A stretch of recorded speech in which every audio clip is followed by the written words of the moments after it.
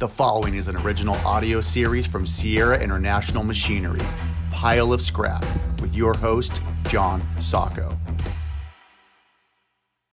All right, welcome to another episode of Pile of Scrap. Today, I'm here with the Director of Safety at Sierra, Felipe Guerra. Felipe, thanks for joining us today. Thank you, John. Thanks for really excited to be part of this and looking forward to it. So your first go on Pile of Scrap, yes, huh? First time. I've been seeing all the episodes, and I knew we were going to be doing one. I just didn't know exactly when, and it's not time to get ours done. Well, yeah, you know what? Listen, safety is such an important part of what we do at Sierra, but in the recycling industry, the waste industry, every aspect, safety has to come first. But I got a quick question for you.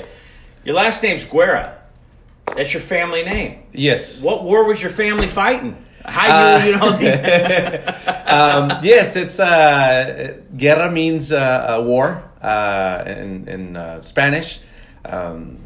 It's a very interesting last name. So are you Spaniard or are you original from the Mexico or Central America? Your family was My dad's side of the family, there were some Spaniards and Germans.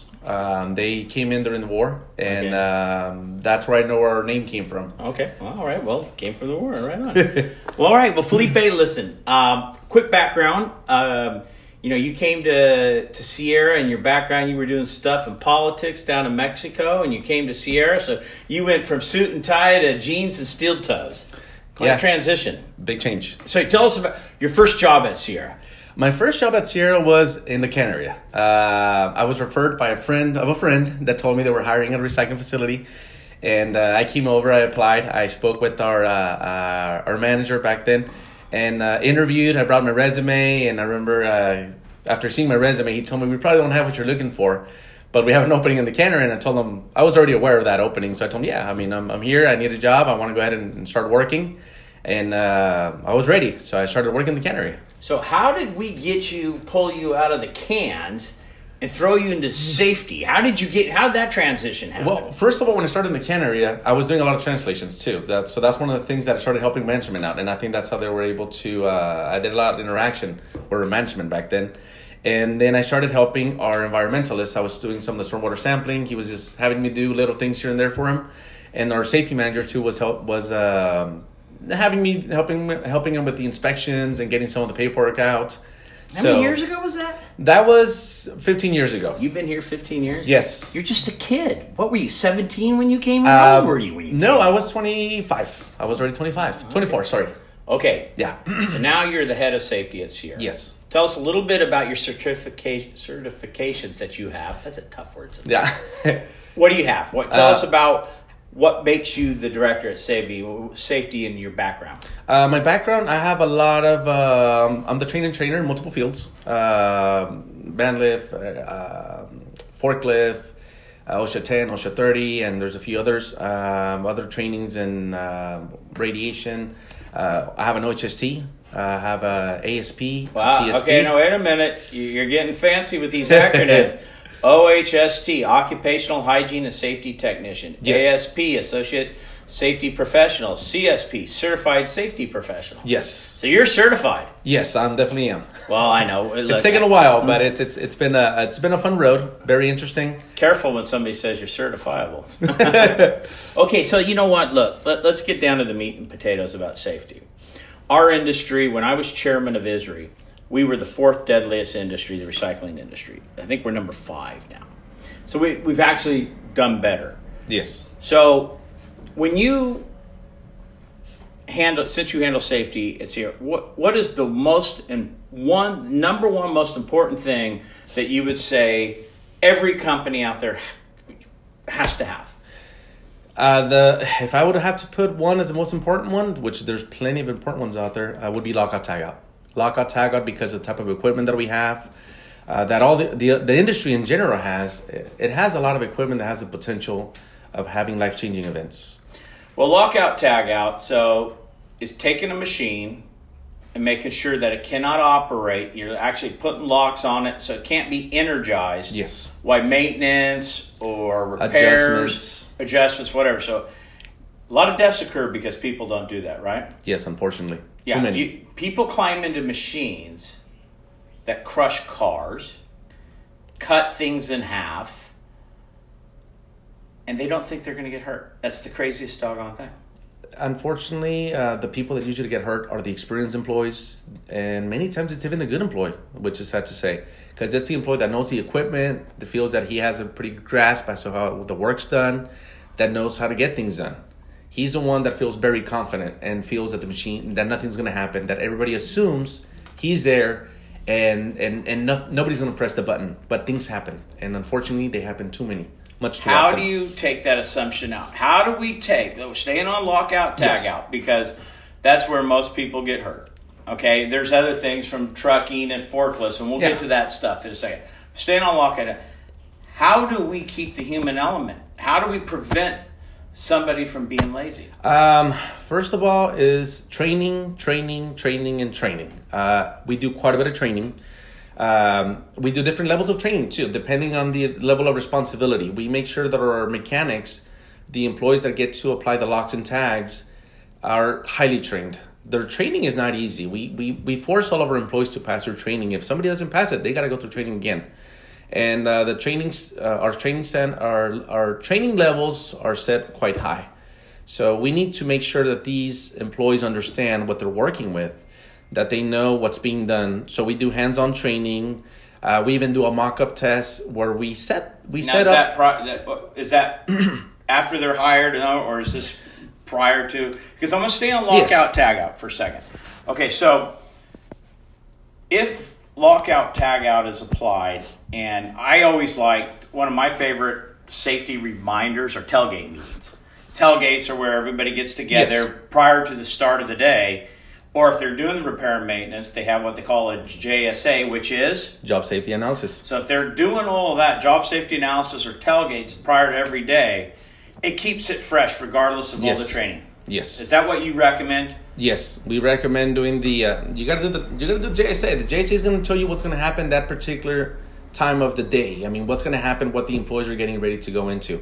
So it has to be done on right before you start the job, and that's the only way you ensure employees are aware as to what's going on. You keep employees in the areas they're supposed to be in. That way, you get rid of the wanderers, the people that might be able to get in there and maybe press a button or move something, and that's what we were really concerned with. All right, so death and injury for the lack of lockout. What other aspects of the recycling industry that are the ones that are creating deaths and injuries? What else besides getting in a machine you're not supposed? What other areas? Heavy equipment, being struck by equipment. Front end loaders, forklifts. Unfortunately, people get hit. Why? Not paying attention, backing up, no backup alarms, people just being distracted, unfortunately. Phones are a huge factor. That's why you got to have policies on that. Speeding, people rushing, even housekeeping. Sometimes people are going through stuff. They'll step on a piece of material. Piece of material will go up and hit an employee. People being too close to equipment. People assuming because you have a cap that's open that the operator can see you, and that's a false sense of security. When the operator is moving a piece of equipment, he's focused on that tip, he's focused on what he's moving, and everybody around them shouldn't be assuming that he's aware of everything that's going, that is in his surroundings. Yeah, we had a good friend, it will go nameless, owner up in Canada. He got ran over by a front end loader, and the injuries he sustained, they didn't know if he would be able to walk again, and he is, and I think it's being too comfortable with your surroundings. Yeah. Should never be comfortable. Is that what you would recommend? Definitely. It's an environment where you got to always be paying attention. You always have a customer factor too, which customers don't have the training. They don't know what's going on. Customers have, once again, the customer is not concerned with the facility he's going into. He's just coming in, dropping off his material. He thinks it's going to be a quick trip. We've seen it usually even in the summer. You get customers coming in with their kids. And kids get off, and now. All right. Let's. All right, you got off. How do we control that? I see this across America. Yes. I've done a lot of traveling. You're right. Summer times, kids aren't in school. They get in the car and they got their sons, their daughters, and they pull up and kids get out and they start wanting to wander around. How do you prevent that?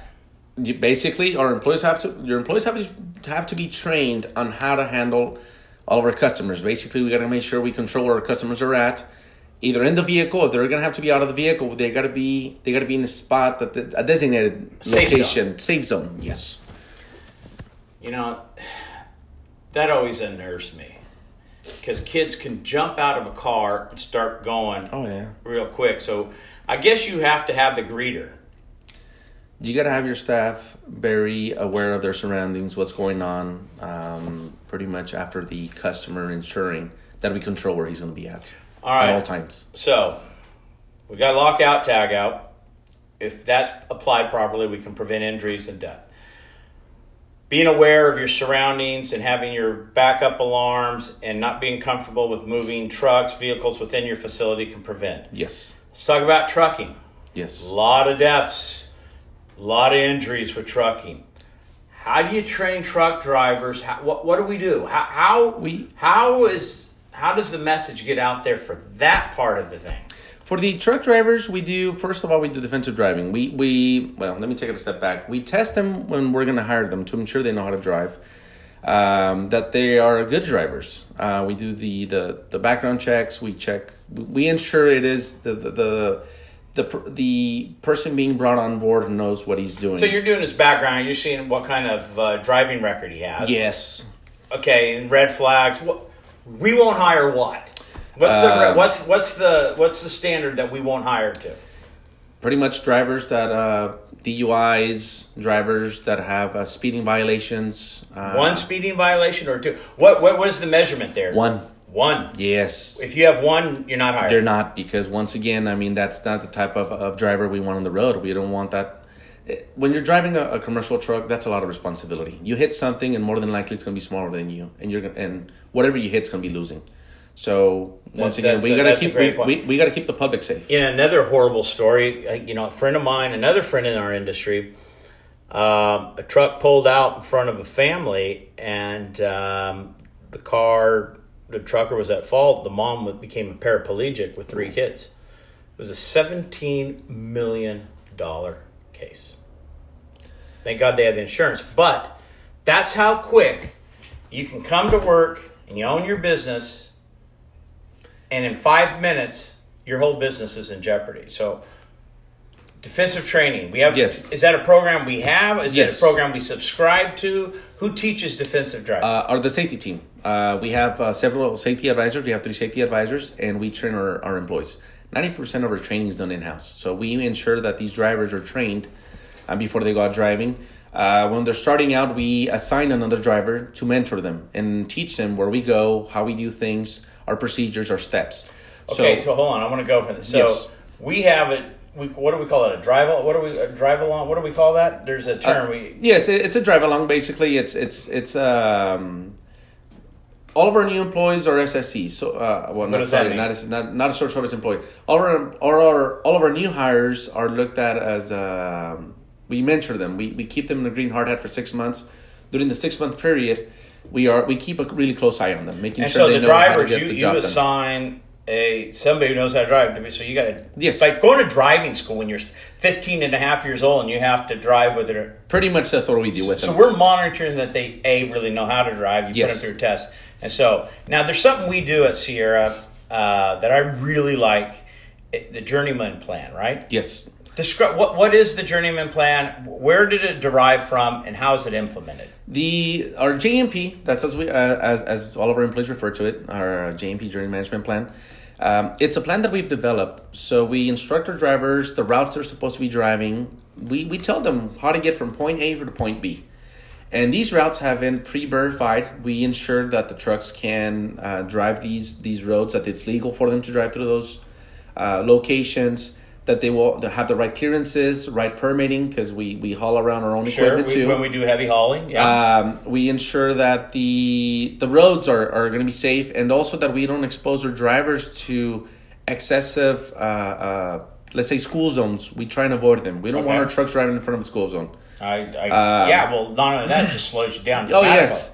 And then we also we avoid the left-hand turns across traffic for the big commercial trucks. Our concern. So you don't do left-hand turns without a signal, or you avoid that? You got to make a lot of right. Eventually, you got to make a left turn someplace. Yes, we avoid it wherever there's not a signal. Obviously, there are locations where we might be forced to based on design, but wherever we can avoid it, we do it. In fact, just for our trucks to come into our facility, they have to take a course and come back around so they can drive in. Well, I notice that all the time. If I'm out front, I see one of our trucks going by because they can't make that left turn into Sierra because there's no light. So they go down, they take a ride at the light and go down, and they follow the road around, and they make their left at a left turn signal. Yes. So they're driving. So we're going actually the extra mile. We are, definitely. To ensure safety. Yes. Commercial trucks move much slower than the regular vehicles. Unfortunately, many motorists out there don't have that respect towards a commercial truck. So everybody's had it. Commercial trucks being cut off and you have a motor vehicle accident. And unfortunately, many times in the eyes of the DOT, Department of Transportation, it's the driver that's at fault. And it's quite difficult when you got these vehicles that are 1,500 pounds, 2,000 pounds just cutting off commercial trucks. Yeah, that's... and when that happens, it's a collision waiting to happen. So we avoid those scenarios as much as we can. Well, you taught me something. They're putting the homeless shelter next to Sierra on a busy thoroughfare in front of Sierra. Yes, unfortunately. And there's heavy industrial trucks running up there, from cement trucks to fuel trucks carrying full loads of diesel, full loads of recyclables. And you taught me that a fully loaded 80,000-pound truck of recyclables going 45 miles an hour, which is the speed limit on Brundage Lane, takes 250 feet to stop. 82% of a football field. Yes. That's a long stretch. And anything that's in... it's funny. We know it, but all these people driving, just a civilian car, they don't know that. Trucks just can't stop on a dime. Yeah. That's crazy. So, that's so we've covered lockout, tagout. We've covered about being struck by moving vehicles within the facility, and we've talked about the trucks out in the field because not everybody, but most operators in the recycling industry have all three of those situations. Yeah. So that's a good start. So let me ask you this. We have the safety program, and I asked you to give me some notes about how people can start. But what you said is, do not buy a pre-made IIPP, which is Injury Illness Prevention Plan or Safety Program. You say that will get you in trouble. Why? There's many of those out there. There's a huge market. They're quite easy to access. You just have to do a little quick Googling and you'll find companies that are selling them. They're very generic. They're too generic. They have a lot more information that applies to you. And when I mean to you as any business that purchases. So when you have an agency coming in, they're going to be auditing you on the items that are non-existent. And that will get you in trouble. And I've met too many colleagues in the safety field, especially people coming into this field, that they've gotten themselves in trouble because an auditor comes in and they're asking questions and stuff. All right, you said auditors and agencies. At Sierra, we have them, they all come in. We've had Cal OSHA, we have weights and measures, DTS, Department of Substance Toxic Control, Air Pollution Control Board, Water board, and we have all these county, things. State, and we've actually done well. Yeah. Because why? Tell us why we pass these inspections, and what do we do? This because I think people need to hear this. I know what we do, but I want you to tell people who will listen to this podcast. What is Sierra doing to prepare for these type of inspections? First off, the key: housekeeping. Housekeeping. That's the key. Being really clean and organized makes things so much easier for everything else you got to do. Well, my dad's nickname was Mr. Clean. My dad was a drill sergeant in World War II, and he was nicknamed Mr. Clean, and he always was a neat freak. Even at home, when I was a kid, you had to, before you could go to school in the morning, you had to make your bed. So, but housekeeping. Why? What happens when the inspectors come in? Well, I would tell you this. First of all, when they all come in, and you see it on all the letters that I keep forwarding over to you, we get a lot of kudos, a lot of compliments on the cleanliness, the organization of the facility. Most of these auditors and inspectors aren't expecting a clean recycling center. They're expecting to walk into a junkyard. Yes. They're expecting a lot of stuff all over the place, spills. They expect an organization, and they don't see it in us. Man, safety. There's no way in this podcast we're going to be able to get to everything, but I think we're going to touch on general stuff. Housekeeping, making sure you have a spill plan. So when something spills, hydraulic oil, you have a cleanup plan. And so housekeeping, for anybody's listening, if you want to do anything to keep an inspector from just going nuts right off the start, organized. Yes. Don't have oil. Don't have puddles of water with oil film on top, right? Yes. Okay. What other things do we do to pass these inspections? We do that. We're really, we have a lot of our signage, a lot of the... signage. Talk about that for a second. What kind of signage? We have signage that pretty much informs our employees on some of our rules and policies, speed limits, what's allowed in certain areas. We have signage for the areas they're not allowed to be in, some of the products that we store. Right. Where everything goes. We try and keep everything very organized. The other day, Felipe, we had the inspector from the fire department. Yes. And what they wanted to see was documentation. Yes. Talk about documentation and how that helps an inspection. The documentation aspect makes the inspection so much easier. When the inspector comes in and sees you have all these documents stating your inspections, that you're doing what you're supposed to do, once again, it makes everything so much easier for them, and they really appreciate when it. you document, when you tell the inspector this is what we do, and then it's documented. Yes. They know it's taking place. Yes.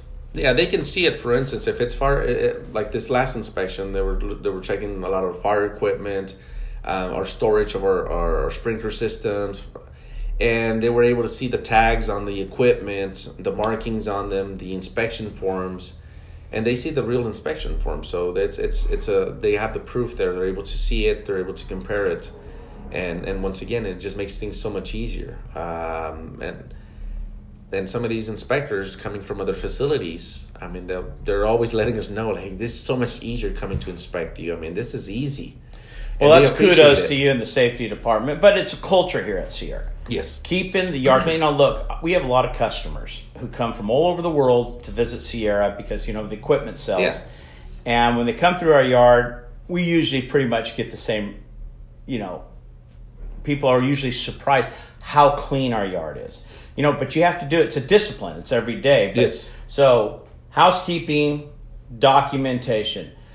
What else can we do what else can you do to when you have these inspectors come in? What else can companies do to help prevent them from just getting, throttled by inspectors? Because they love to come in and find things. Yes. Well, starting with that first impression, you walk them through, show them what they got to see. Keep it short and simple. I mean, they're going to give you a list of items they're looking for. You got to take them to those items, and if you're able to show them what they're looking for in an easy, precise manner, it's a piece of cake. All right, so it's an in and out. Well, ISRI, Institute of Scrap Recycling. I always talk about ISRI. Look, as a former chair, ISRI's done a lot for Sierra. We learned a lot from ISRI, haven't we? Yes. Okay, one of the things that ISRI put out years ago is how to survive a OSHA inspection. And we have. We survived one. It wasn't that many months ago. We had the Cal OSHA in here, and they were in here like 4 or 5 days, and they only found a torn tag they didn't like and didn't particularly care for a guard, but we fixed it within a week, and we had no issues with them. Well, in fact, we had the guard done before the inspector left. We had it done how he wanted it, but we came above and beyond within the week. So I would say, and you would probably say this to me, when the inspector comes and he wants something changed, you do it right then and there while he's there. When you have an inspector, he's going to be your focus, and you got to let them know that it's very important. I mean, we take it very importantly. So when they show up, I make sure they know that safety is very important for us, that safety comes from the top. And all of our employees believe in it. So if they find anything, we get it fixed right there on the spot. I mean, I notify the right people. We tell them, hey, we need this fixed. And many times I'm showing them the picture before they even walk out of the gate. Here it is. Things got moved. Things got done as they were supposed to be done. Well, look, they want to see compliance, but they want to see a willingness to comply. Oh, yes. Because what they don't like is they come in, they inspect something, they ask you to fix it, they come back a week later and it's not fixed. You're in trouble. And I will tell you this: I've been told by auditors before when I've had little one-on-ones and speaking with them after they've been telling us so much they like our facility. The thing they worst hate is when you lie and you start coming up with all these excuses. They don't like excuses. If something's wrong, let's fix it. Let's get it done. They don't want this whole story on how this incident occurred. They just don't care about it. They just want it fixed. One thing what happened, we learned, and we do it on a regular basis, is every button in an electrical panel in a facility has to be labeled. Yes. And during the one inspection, during this time, we had like one panel that was missing a couple, descriptions of what it went to. But we had the electrician out here. We had it fixed during the time of the inspection. Yes. And so there's no excuse. It's not there. Call the electrician, get him here, label it, and that's what they like. And the other thing that they also see is they're seeing that all these other panels are labeled, so they know this is this one scenario, this one single event. So that also makes a big difference. It would be very different if we had 50 panels that weren't labeled, but when you're finding just one and it's only part of the breakers that are not labeled, they know it's something that might have been overlooked. It could have been a little bit of weathering, so they understand too. So that also plays a big factor. When it's just a couple items, when they're finding something constantly, that's when you get yourself in trouble too. Right, I agree. Okay, we were talking about ISRI and how to survive the ocean inspection, but we are part of the ISAC, yes, the ISRI Safety Environmental Council. We attend these meetings. Yes. Tell me something tell me something you were able to learn. The number one thing you learned from an ISAC meeting, and I want you to tell something we showed everybody because we were sharing information. Tell us the biggest thing you learned going to an ISAC meeting. There's been so many things I've learned out of the ISAC meeting. First thing comes to your head. First thing, guarding. There's been many types of guardings that have been shared among some of the members. In fact, originally that's the way we guarded that machine that we had the issue with Cal OSHA. The original guarding we came up with was out of the ISAC group, and it still wasn't good enough. Yes, did it? and we had OSHA inspectors there too that were speaking on behalf of So are guarding. we going to share our how we resolve that issue? Yes, we already shared it. We shared it with the group. It's a really good group of individuals. The networking there's phenomenal. We do so much sharing. There's emails going back and forth every week, multiple emails. We can ask questions, and the nice thing, it's people that do what we do. Yeah, well, and absolutely. So that's a golden opportunity. Anybody that's not doing it, they're losing out on something that's... ISRI's motto is safely or not at all. Yes. But that's the first sign you see when you drive in Sierra, safely or not at all. Why? You got to know it. It's got to be part of the culture. So, look, Felipe, we're going to have to talk. We're going to have to do another podcast on safety because we got... but I want to talk about a new hire. Yes. Now, this drives me nuts. I'm sorry. As an owner of a company... But I understand it. But yeah. A new hire, tell us how long it takes for the new hire to finally get out on the floor and go to work. For my department to get one employee, to get them into orientation, there's several steps. Everything from physicals, background checks, and there's a lot of steps. When they walk into orientation, it takes us a full week to start. That would be a general employee, a full 40 week, hours. 40 hours. We take them a full week, where we teach them everything from the safety, the personal protective equipment, our rules and policies, what we allow, what we don't allow. We take them on a full-yard tour. We teach them what's the proper behavior in our facility. We do quite a bit of training. I hate it, but I totally understand it, okay? Yeah. You know why I don't like about the 40-hour training? Because... you go into the room, you say hi to the people who are going to come to work, and you see the faces. They just going to spend 40 hours in this class. Within the first week, 2 weeks, they're leaving because it's just too much for them. Yeah. The actual work. And we have to spend 40 hours training. They get out there and they're done. And it's just, it drives me crazy. Yeah, it's quite a bit of information. We do a lot of hands-on. We keep it very interactive. We try and give them the best view that we can as to what's going on outside, so they know what they're getting themselves into. But yeah, it is a reality. You get some individuals that come out, and once they see it's hot, it's especially here in Bakersfield, we get really hot weather. Yeah, in the summertime. And sometimes some individuals just can't handle that part. So, one thing I want to tell people who listen to this. I have a friend in Michigan, young kid, and he's a good kid. I would see his post on social media, and he'd never wear a hard hat.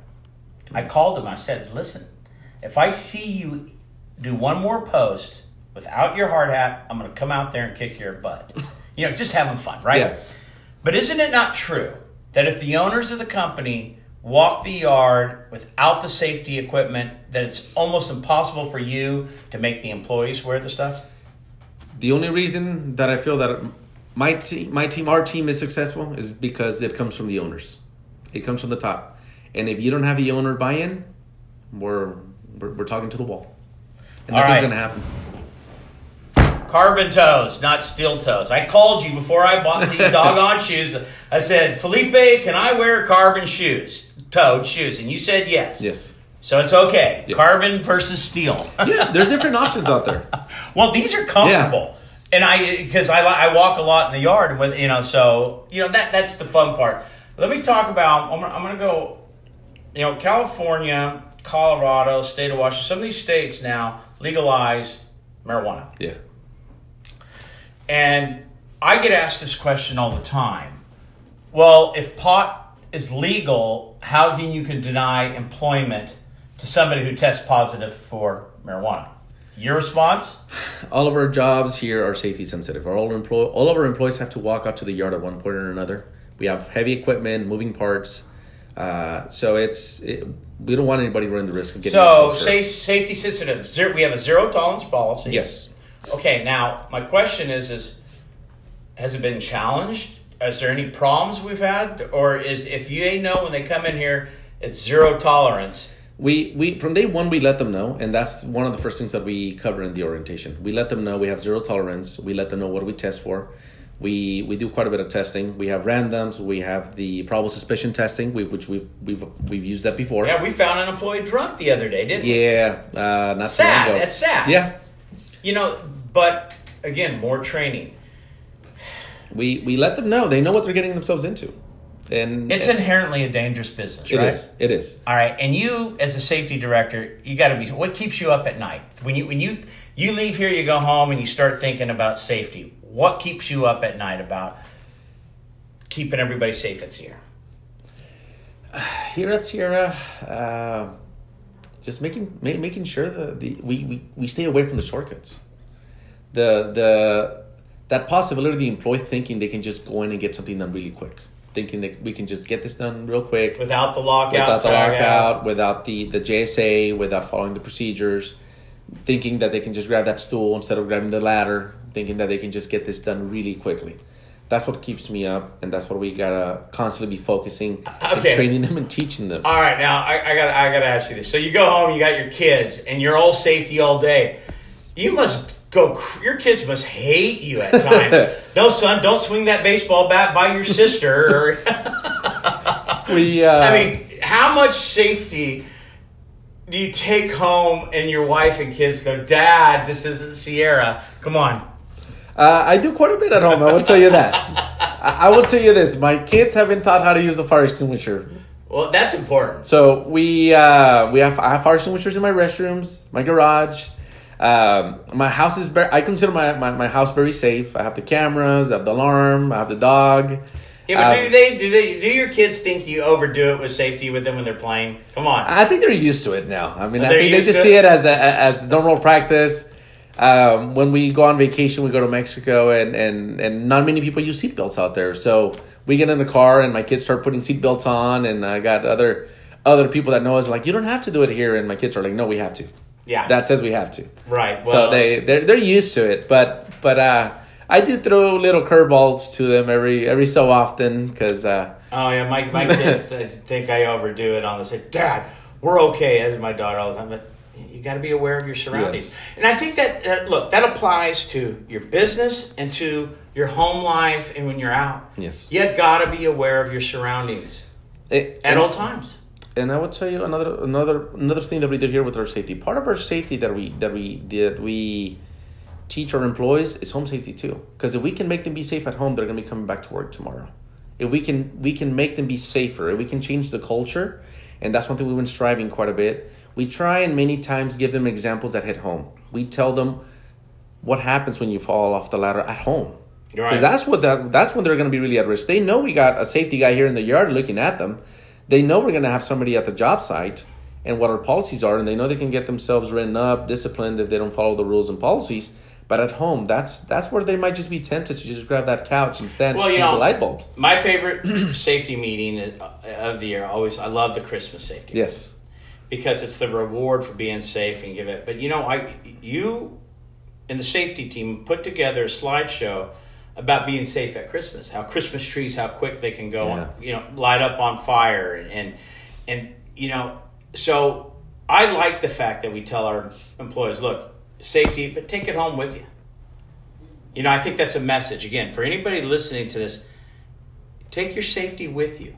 Don't just leave it at work. Just because you're safe here at work doesn't mean you don't be safe on the weekends when you're driving around. And look, I know people think about it, but it's all the time, isn't it? Yes. You're much more at risk to be hurt outside of work than at work. Well, Felipe, listen, we've been at this for not longer than I want. We're just going to have to do part 2 a little later because there's so much more to delve into, more details about safety. But I think what we want, the message here about safety is you got to have a safety plan in your company, right? You have to. And what's the easiest way for somebody to start? If somebody's starting out, I would recommend taking a 10-hour, OSHA 10-hour course. It will give you some basics as to what you're supposed to do and not to do. Once you've done that, once you've grasped that, go to a 30-hour OSHA course. Okay. That they'll go a little more in depth. They'll tell you on the signage and what you're supposed to do, do's and don'ts. And once you've done that, definitely, or as soon as you can, try to go to a NISAC meeting. The people you will meet there will be so much help. It's you got to join ISRI. Easy, yes. People, it drives me crazy. As like I've said 100 times, a former chairman. People, well, what does ISRI do for me? It does a lot, and because this ISAC, the Environmental Safety and ISRI Safety Environmental Council, provides so much information pertinent to what we do every day. And I will tell you this, I feel that Sierra is quite advanced when it comes to safety. We have a lot, when many things we're very proactive, there's many things that we do that others don't. But still, even with all those advantages, if I can call them that way, that we have versus some of the other facilities, every single time I go to one of these ISAC meetings, I learn something. I always come back with business cards. Some are from some of the members that are going to be helping, and some are from people that are helping me out. I'm always learning something. There's always something to learn, something to do. There's always somebody doing something that somebody else is not doing. Right. Well, and everybody's open. The exchange of information. Yes. It's and that will help keep us all safe. Well, Felipe, thanks for the time here. Look, we're going to have to do another part because I want to get into some details. I want to get into accidents that have happened. Yes. And why they happened. Okay? This, I think, is a good 30,000-foot view of, get started, people. Housekeeping, number one. Yes. Absolutely number one. Document everything you do. Wear your protective, PPE, your PPE. Personal protective equipment. Your personal protective equipment. And owners, if you walk in your yard without your hard hats, your safety vest, those two things alone, if you walk out in your yard, your employees will not follow. Without a doubt. You're going to kill your program before it even starts. If the owner doesn't follow it, the employees are not going to not follow along. They're not going to buy into it. They're not going to really feel that they should be doing it. It's a cultural thing. Yes. And once the safety culture hits, what is fascinating is how the veteran employees do not put up with unsafe acts by the newbies. Oh, yeah. And it's really cool. All right, well, Felipe, listen, awesome. We got so much more to talk about, and we'll do that down the road. Maybe another month we'll reconvene and do more, get more details, probably gory details that people don't want to hear. Yeah. But we're going to do it. I thank you for your time. Thank you very much. All right, well, that's it for another episode of Pile of Scrap. Thank you. Thanks, Felipe. Appreciate your time, buddy. Thanks. You. This has been a Sierra International Machinery original audio series. Thanks for listening. Please share this podcast and make sure to subscribe.